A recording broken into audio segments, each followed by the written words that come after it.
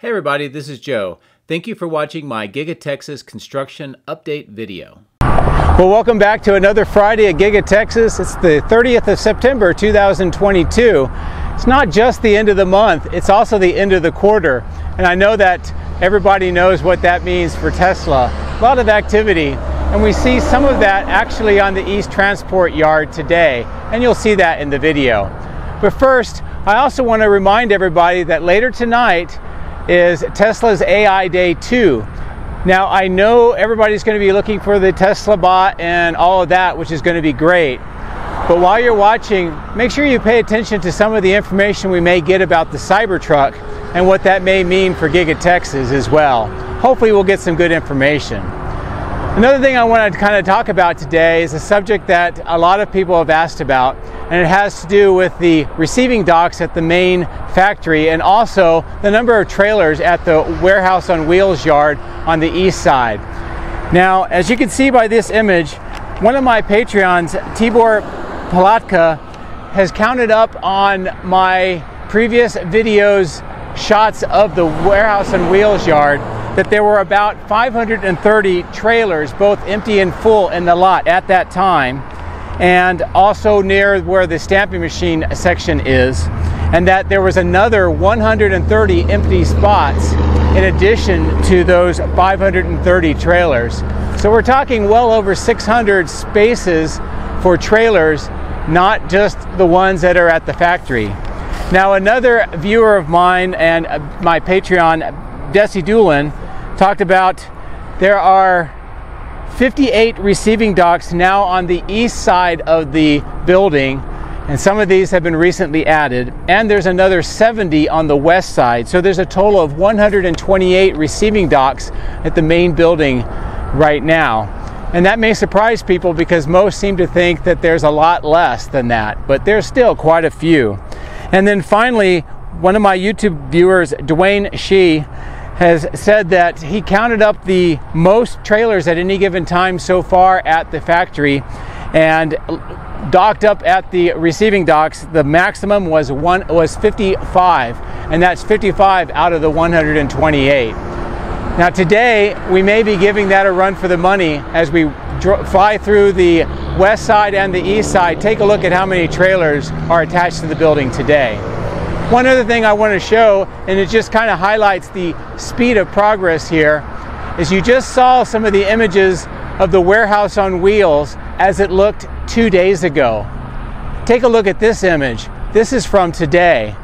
Not only are there more trailers, but the entire yard has expanded further to the south. It's just amazing to see the progress here. So we're going to go into the video, a lot of narrative, a lot of information to see. You're going to see a lot of progress and major changes up at the electrical substation, as you can see with this image, and we'll get into that in the video in detail. Also, a lot of changes up at the battery cathode plant too, with a lot of progress, as you can see in this image as well. And we'll see many other sites that are of interest today in the video. So have a good weekend. Thank you very much for watching. Enjoy AI Day 2 later tonight, and have a great weekend. My drones are ready and raring to go. Let's go flying over Giga Texas.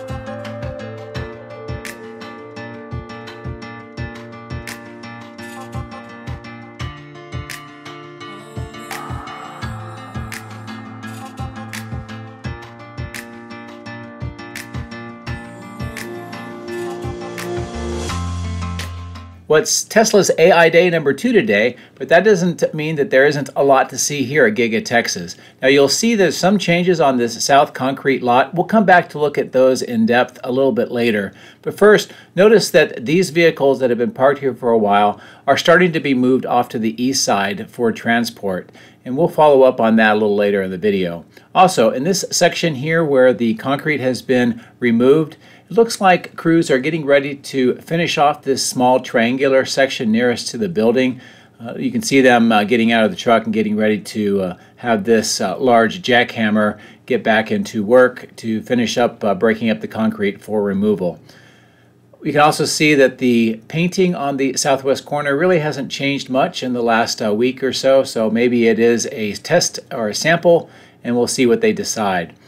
I'm going to show you just the 7 new receiving doors here. You can see that the doors are installed. Most of them are down. This one where the workers are, they're getting ready to install more of the load levelers, and that'll finish off this particular section. Also, as we talked in the intro, there's a lot of trailers at the actual factory now, and many of these brand new receiving docks in addition to the ones that were created initially. And you can see that the activity level is definitely picking up. I also noticed that these sort of metal racks have been put here. It's probably going to be moved inside for some of the construction work that's ongoing for General Assembly Lines 2 and 3, which are being built inside that particular section of the building. Now, as we approach the main doors, we can see that the temporary ramps are still there. The doors are still covered with that red and white for protection, but we also see there's a fence now erected on that landing of the stairs. And this just shows that there's a lot more construction going on the inside of this particular section of the building. I wish we could see inside to find out what it is, but they clearly want to make sure that the doors, the glass doors, are protected. I'm also going to show you the continued landscaping that is going on right across the road into this place where they added in that concrete wall into the berm. And from that altitude, kind of get an idea what it may look like from the ground level. And I'm going to pull up to give you the overall view of what is going on here. You can see many of the trees have been planted on the west side of that concrete wall, and they're planting some more right in front of it. So this continues to develop. So I'm going to pull away, and we're going to take a look at the work on the roof section of the body in white next.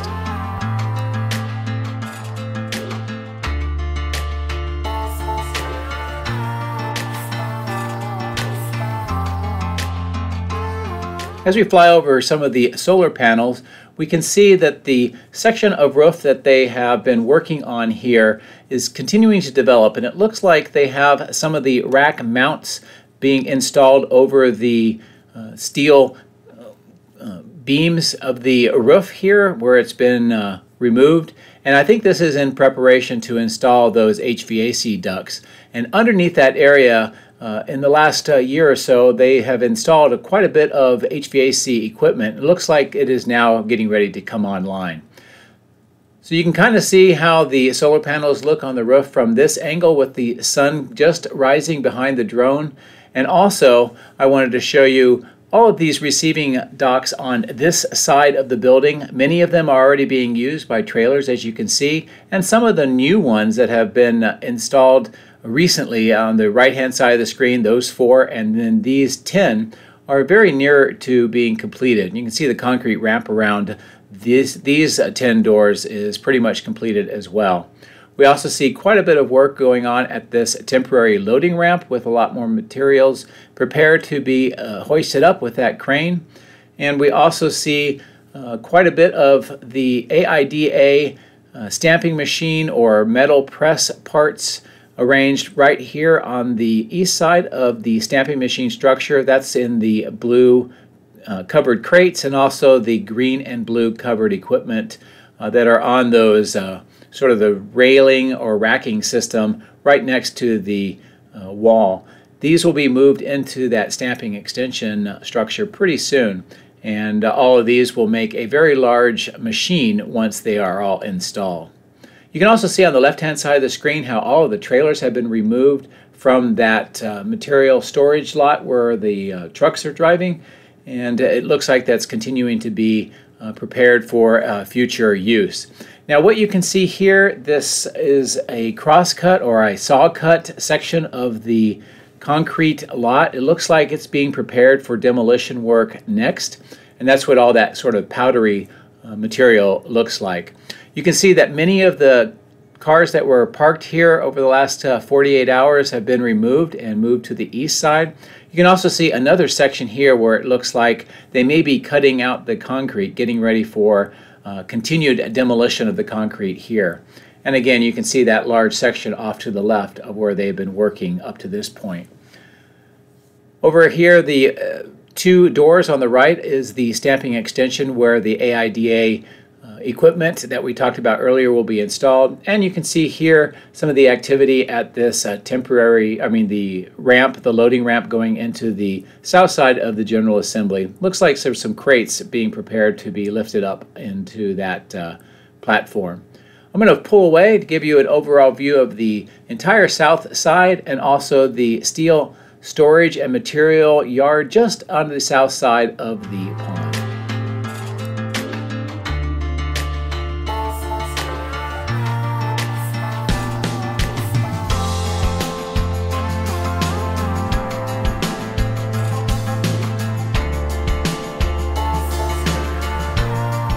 As we fly along the Colorado River towards the east, you can see that horizontal drilling operation. Looks like they are wrapping it up and getting ready to move the drill and some of the other equipment away.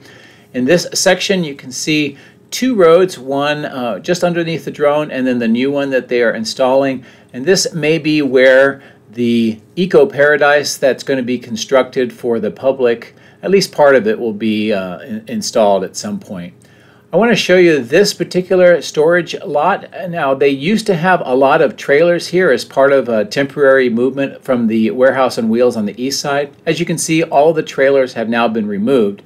And in addition to that, we see a drilling operation going on here. Again, this is for core sampling to test the strength of the soil. This kind of suggests that we're going to see some sort of construction in this location in the near future, potentially. So another interesting development. As always, lots going on here at Giga Texas. We're going to continue to fly off to the east. We'll go over this area where a lot of the dirt looks like they're continuing to pour it back in for temporary storage for use in construction at some future date. And also, we can kind of reveal some of the changes that are going on here on the east side, and particularly that warehouse and wheels. You can see how it is expanding to the south, and we'll get a better view of that a little bit later in the video. Right underneath the drone is the new location for materials, trailers, and workshops, and this continues to grow as more materials are relocated from other parts of the east side. And from this vantage point, you get a pretty good view of the east side and the warehouse on wheels and the battery cathode off to the right.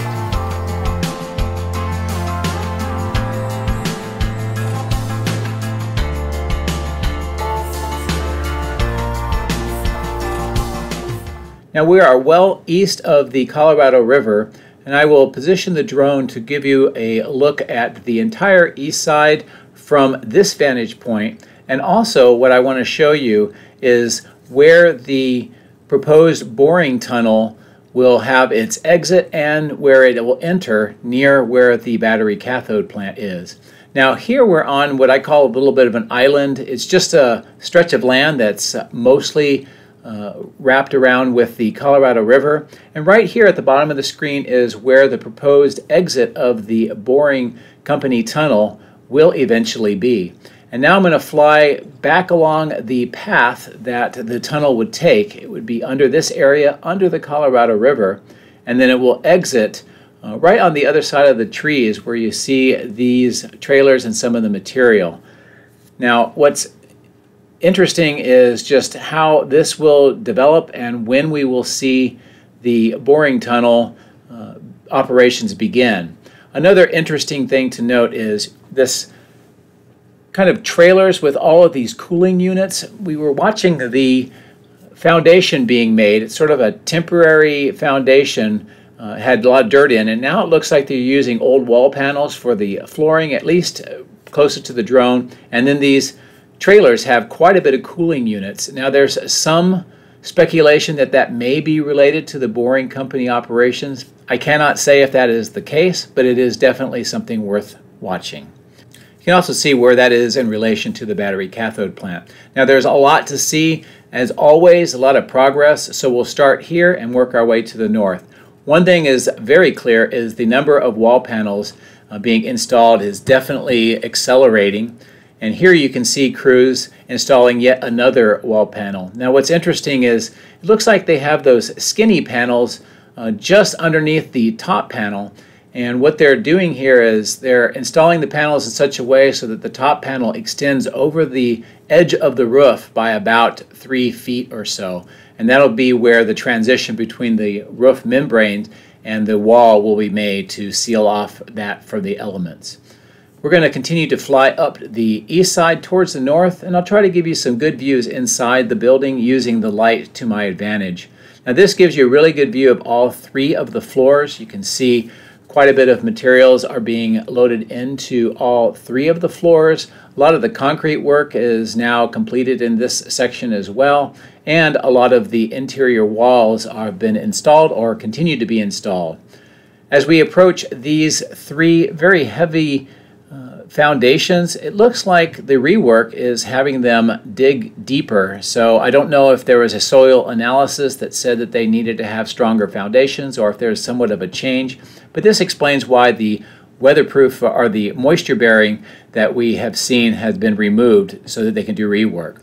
Now, in this large section of ground slab has now been poured. In fact, they're actively pouring the last parts of it here on the north. When we get on the other side, I'll be able to show you the pump truck that's doing it. But once again, very rapid progress on getting the slab work completed on the ground floor. Here we see in the clearing area new trailers being added and what looks like some workshops potentially. And overall, we just see a general reshaping and preparing this section of the construction site for future work at some point. You can also see off to the north that big rectangular section, the grass section, and also up to the farther north. All of that still is Giga Texas property. Now what we're showing you here is this is the equipment rental lot that was repositioned up in this location a few months ago. It looks like it's still operational and a lot of equipment ready for use around the factory. And also the fact that it is up here does suggest that we will see some sort of construction nearby in the near future. I'm going to return back over the clearing that is being worked on here. Again, they're filling in some of the ponds. You can see on the right hand side of the screen. They're working on some of the grade in the middle. And as we approach the center section here, I'm not sure if they are preparing this for construction, if they're just removing dirt or what, but it's a new development. You can see the bulldozer and the excavator working pretty heavily in this particular part of this site. We're going to continue back towards the battery cathode plant to take a look at the west side. And while we do that, you can see the north end here with all the trailers and equipment is continuing to change and modify over time. Now here you can see the pump truck and one of the cement trucks feeding concrete into it, and they are pouring the last parts of that large section of concrete slab on the first floor. And with the amount of rebar in there, that's a very heavily reinforced slab, probably some heavy equipment. You can see the 2 temporary loading platforms on the left-hand side, and on the right-hand side, more excavation work and preparation of the overall ground in this section. Now here we see what looks like the beginnings of form work for a concrete apron around this manifold section.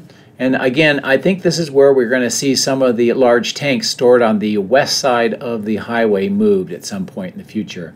You can see the wall installation continues here. Looks like maybe some small windows on the second floor and only a couple of doorways as well. And this gives you another view of that earthwork right off to the right-hand side of the screen and how it is continuing to develop. Let's head over to the warehouse on wheels and take a close look at some of the action there today.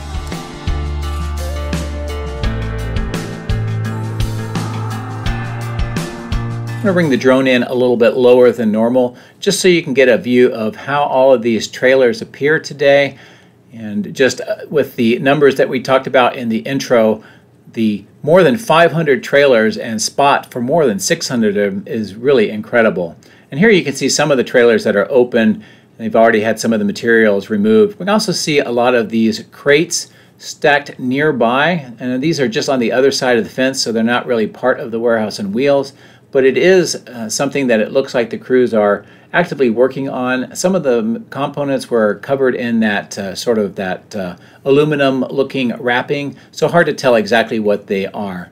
Now this part of the warehouse on wheels has just recently been expanded. You can see some of the preparation work is continuing, but the crews are also putting out some curbs to line up where the trailers will be put next. Also, the fence has been extended around this particular part of the warehouse on wheels. And this is a good view overall of just how this has reshaped over the last 48 hours, actually, believe it or not. So we can see some more work in this section on the ground, kind of reconfiguring the entrance and also a roadway around the warehouse on wheels. And I wanted to give you a good view of this new car staging and transportation lot. It's much more active today, a lot more of the vehicles, and we see many trucks picking up Model Ys. And this may be related to the end of the quarter push, and also suggests that they're returning back to using this as their primary vehicle staging and pickup location.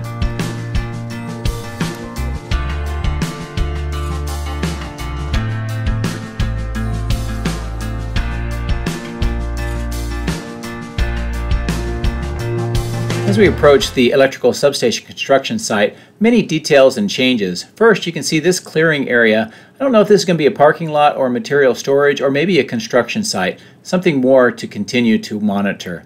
Now you can see some of the components off to the left of the screen and a lot of these concrete pipes, but the main deal today that I want to show you is the changes on the graded area of the construction site, and there are a lot. So I'm going to show you these in detail.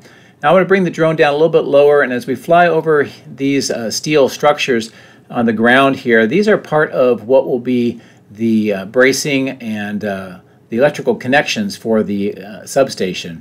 Here we see two large excavations. We'll probably see concrete added in this section as well. The bottom of the screen, just going off to the left-hand side, we can see some more components and maybe some electrical components as well for the substation. In the water detention pond here, you can see crews finishing up a inlet to the pipe on the south end. There's a matching one on the north end as well. Where we saw the concrete slab poured a couple of days ago, now they're erecting this structure. And it'll be interesting to see what this is. It's a very heavily reinforced structure, but again, there was no utilities going into it, so not sure exactly what that is. It's definitely worth monitoring. The drill is idle today, but you get a pretty good idea of what it looks like. And then in this section, I think they've already drilled all these holes. They're using the wooden forms that we saw being built in the last video to pour concrete, and these will be mounts for poles associated with the electrical substation installation. Some of those poles you'll see coming right here on the right hand side of the screen, and I expect to see those mounted onto these square mounts in the near future, certainly at the rate that they're going. Also here you can see crews building rebar cages for future holes that are going to be dug by that big drill, and that'll be helping to support the poles that are mounted onto those concrete mounts once they are poured. So again, a lot of activity now at this construction site. On the north end, the four large circular mounts for the very large steel power poles seem to be mostly completed, one more with a little bit of work by those white and blue trailers, but overall most of the activity now is back on the main graded site. Now I'm going to give you a good view here, not only at this altitude, but I'll bring the drone up just to give you an overall view of how this entire section is transforming and all of the activity that is going on here at the electrical substation section of this construction site.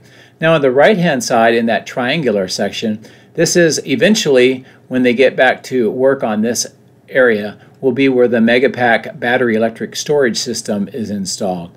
But it looks like right now it's the primary electrical substation that is the priority.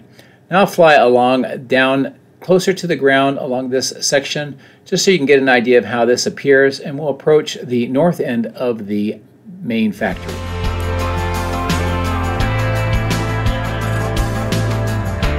First thing I want to show you here is a good view of the plumbing work that is continuing between the parking lot and the road. And you can see here how this area continues to transform. It looks like there's some gravel on the left-hand side that'll be used, some large holes that have been dug, and that's for some of the plumbing installation. And you can see here a large sort of underground manifold with some pretty large white water pipes. Now, I don't know if these are for just regular plumbing going into the building or what they're for, but it's definitely something that has been a lot of rework in the recent past and continues today. Now here you can see the activity at the north end of the paint shop, and what actually is changed is quite a bit of the components, materials that were arrayed out here have been moved inside, and the fences have been relocated just a little bit, it seems to me. There's actually a lot less materials on the outside waiting for movement inside today. You can also see here on this platform, workers are gathering around some equipment that has just been delivered, and I'll try to give you a little bit closer view of this. I don't know what it is that was delivered, but you can see them in the sort of that wooden crates. And you can get a little bit of glimpse inside as well. But overall, much of the equipment that has been delivered here over the last several weeks, it looks like it's making its way inside the building. Not a lot of work going on at the moment on these two platforms for the 4680 production site, but I will show you a current view of what's going on with the HVAC ducting and the enclosures that are under construction here. It looks like the sixth one now is starting to be assembled right in the middle of the picture, and just one more to go on the left of that as well.